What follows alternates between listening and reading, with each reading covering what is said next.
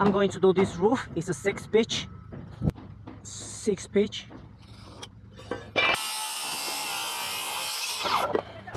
28 feet half inch from outside to the wall to outside to the wall. 28 feet half inch minus 1 inch and 3/4. I have an LVL reach equal, divided by 2 equal. This is going to be my run.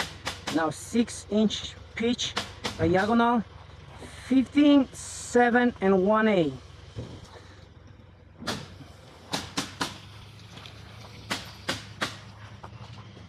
15 feet 7 inch and 1/8. 6 pitch again. I'm going to do the seat cut, and I have a 2x6 wall, so I'm going to put 5 inch and a half. 5 and a half.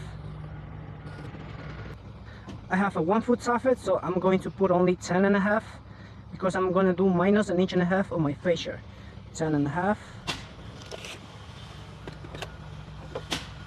6 pitch again. 2x6 fascia. I'm going to put right in the line. My pencil, it's my plywood. It has 5/8 from side to side. So this is my plywood. It's always even with the back of the 2x6. Small mark at the bottom. Framing square.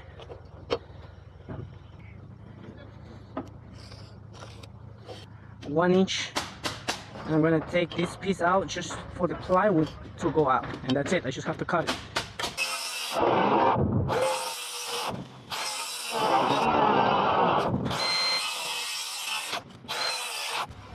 That's it, ready to go.